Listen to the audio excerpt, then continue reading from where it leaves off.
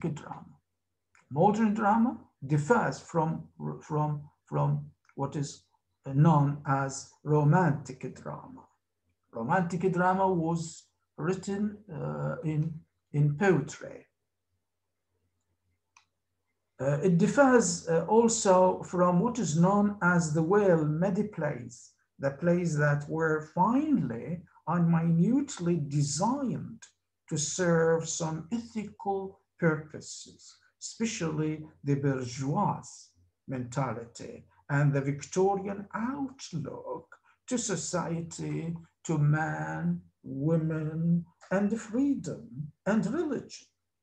Modern drama also focuses on modern ideas of the time.